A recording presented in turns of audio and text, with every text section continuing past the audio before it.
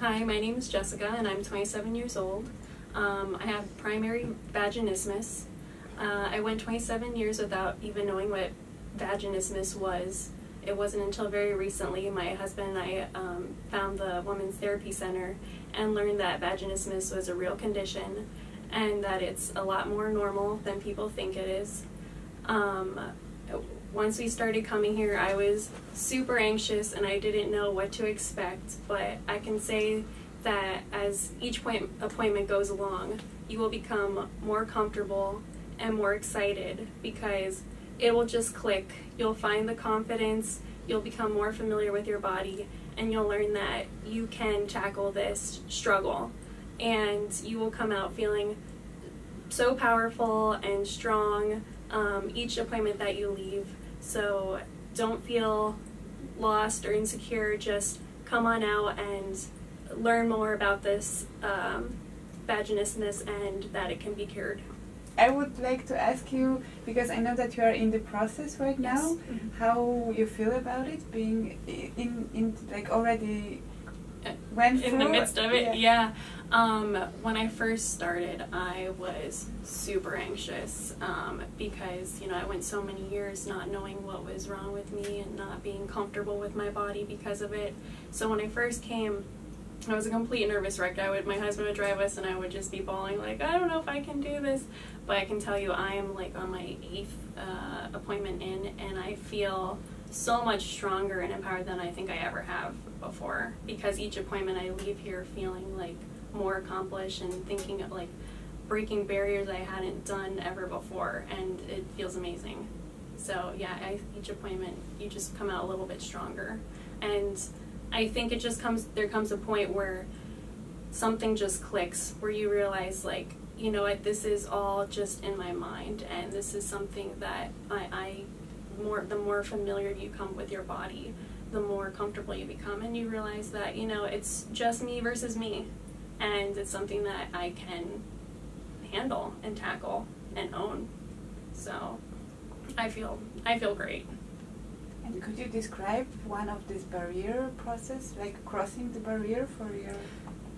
Yes, well for me, I come once a week, so I do a lot of at-home exercises. So for me, it's just making sure to keep on it each day and just not allowing your fear to hold you back, just making sure that you stay on top of it. And I think the more that you explore on your own, the more you become comfortable with it, and then you just learn that like what is normal, what is not normal, what is in your mind, what is reality. And once you are able to separate the two, you just have, for me that was the moment where I was like, oh, this isn't that bad, this is something that I can do this. So I think it just comes a moment where it's like, okay, yeah, this is my body, I own my body, I can control this. And it happens at different steps for women, but for me it was probably like my 2nd appointment. Yeah, so it was pretty early. And how did it feel? Oh my gosh, it was so empowering. It was like I did something that day that I had never done before, with no medication, with no one sitting there, like cheering me on. I did it because I could do it. And after I accomplished it on my own, I was like, oh my gosh, this is wonderful. You feel so empowered because, as a woman, this is something that we're made aware of, since you're very young, elementary school, that, this is your body, you need to love and accept it. And unfortunately, for a lot of women with vaginismus, you kind of miss that step, and you feel uncomfortable and you feel lacking because you don't feel quite normal. And you, unfortunately, because it's not something that's talked about regularly, you feel alone and you don't talk about it with others. So when you have that moment where you're like, oh my gosh, I did something, even if it's so small, it feels so empowering because you're like, wow, I can do this. I'm on the steps to something greater, and it just feels so good. Mm-hmm. And do you remember, like also when you recall the moment of like discovering and like trying to find out, do you remember that you tried to speak with people about or friends about it, and how did you do it? I'll be honest, my close friend group, really no one knows about this except my immediate family and my husband. And I didn't even tell my immediate family, not my sister, not my mom. I didn't tell anyone until I made my appointments here at the Women's Therapy Center. I realized that I needed a bit of a support group, and I needed to let people know what was going on with me, because I kept it to myself for so long, and I think it made it a lot harder because you feel like you are alone and you overthink it 10 times more. And then you realize once you speak up about it and open up about it a little bit, and you have a support group or someone you can just go to and say, hey, I'm having a rough time today with my exercises, and they're sitting there saying, you can do this, you got this, like how much easier it is when you feel comfortable to tell someone. Even, you know, it's so great because I know a lot of women talk about with doctors and things, they don't fully understand how to cure it, and they just kind of brush it off thinking it's a lot of other problems when it's not. So it's difficult, you know, but I think it's important. I think it's really great when people do communicate with that with others. I just keep it amongst a very close knit of people. I do keep it to myself for the most part. But and how it is right now, your relationship, you and your vagina? Oh my gosh, my vagina and I are becoming best friends right now. I'm learning so much about my body, and that was the main reason I wanted to come here. I know a lot of people think it's because they want intimacy at some point. I just wanted peace of mind knowing that I was comfortable with my body, that I could go to a gynecological exam and get the peace of mind knowing that I am healthy and everything is okay. And I think it's just important for a woman to want these things for herself, not just for a partner or for the pressures of, you know, society. I think it's just so empowering to know that by the end of your journey, or even for me, in the midst of my journey, I'm feeling stronger than I ever have before. And I think that's what's most important, that woman just feels empowered and like she has control and the confidence that she deserves. Mm-hmm. And could you try to describe what is this feeling of empowerment a little bit more?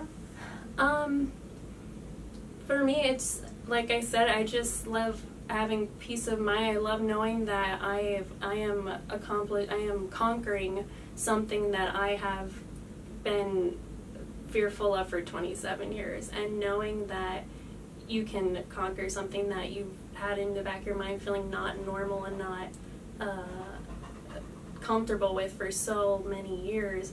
It just feels like there are no barriers after this. If you can conquer this, you can conquer anything. And I think, you know, anyone that's going through I think most people's biggest struggle is themselves, just getting over their own, you know, fears. And for most women, vaginismus is their greatest fear. It's literally just the fear of, you know, not knowing your body and exploring your body. And to be able to conquer that is very empowering.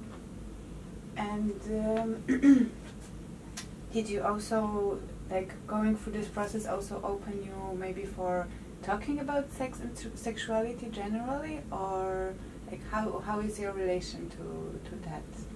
Oh, my thoughts toward like intimacy? Yeah. Oh, I've always been comfortable with intimacy. It was just the pure act of penetration was always my holdup. I've always just felt like that was the one missing piece, and maybe that's why for me intimacy wasn't the main concern. It was more so me just having that peace of mind knowing that I have confidence in the relationship with my body entirely that I wanted.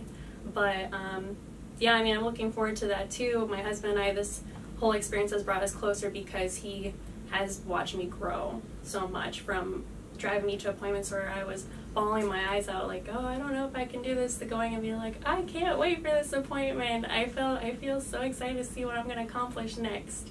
And I think that makes him really happy. Yeah, him just seeing me becoming a stronger woman. So it's really nice. Right. Very good. Okay. I think that's it. Do you have any question that you would like me to ask, or like there is something that you would like to say? No, I think what you guys are doing is wonderful. I don't think vaginismus, I know for me, I don't have social media, but it took me a long time to even figure out what this was and realize that it was a normal thing. Because for me, like most of my, I don't think that you hear the term enough or ever in your life, and luckily for me, I'm younger, but there's some women that go much later in life not knowing what's wrong or being misdiagnosed for a long time when it's something that could have been resolved way sooner and not nearly as much as a process as some doctors make it out to be. So I mean, I think what you're doing is wonderful, and if people can learn that it is normal, and like I said, I would be more comfortable speaking out loud about it with friends and things if they understood what it was, but if I said that to them, I don't even know if they would truly get it. So I think this will change things and make things a lot better for a lot of women. Because then I will have more, but like one more question. So you have a feeling that also your friends are just not aware of? Oh yeah, I know. I didn't know what the term was when I first heard it. I had to do a lot of research on it, and unfortunately there isn't even that much research about it out there. But I know if I were to approach my friends and said, hey, this is what's going on with me, I think they would all be definitely empathetic, but they wouldn't exactly know what I was talking about if I just said the term vaginismus. I don't think any of them would have a clue what that is. And because of that, I think it's been easier for me just to go on my journey on my own with just my family and my husband. But I think if people were more aware of it and more understanding about it, it would be so much easier to talk about for sure. Okay, thank you. Yeah, you're welcome. Thank you very much. Thank you.